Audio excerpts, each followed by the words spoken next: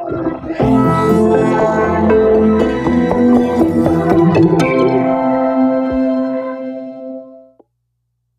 my name is Ruggiero, four-time Olympian. I'm pledging my brain to the Concussion Legacy Foundation.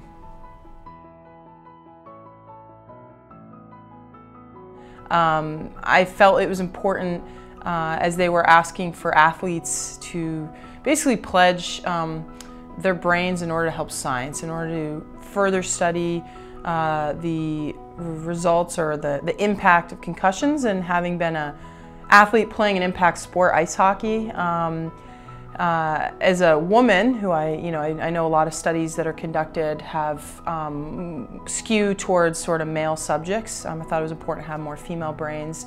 So I hope my pledge inspires other athletes to donate their brain. I've heard a lot of athletes doing it. I was asked early on and didn't quite understand the impact, I think, of concussions. And as I learned more, I realized it's important to me. I already donate, my liver and other organs when I, have that box checked on my license and said, this is just another sort of piece of me that if it can, again, help future generations, it's worth it to me.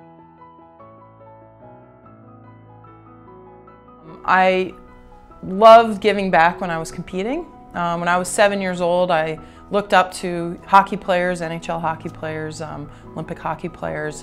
When I was competing, I took that with me. I always took the time to look, kids in the face, sign their autographs, maybe say a few inspiring words. I knew the impact that I could have on them when I was competing.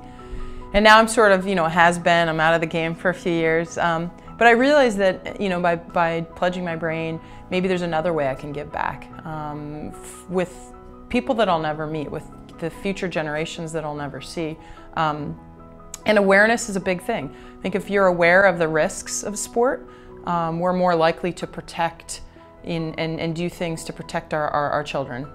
So awareness is a big thing, why I'm here today, raising awareness of the impacts, the potential impacts of concussion, and really pushing organizations to make sure that sports are safe, that we feel good when we put our kids out on the field to play. And so what are the mechanisms, what are the things we can do to protect our athletes, protect our children, so that we actively encourage them to compete.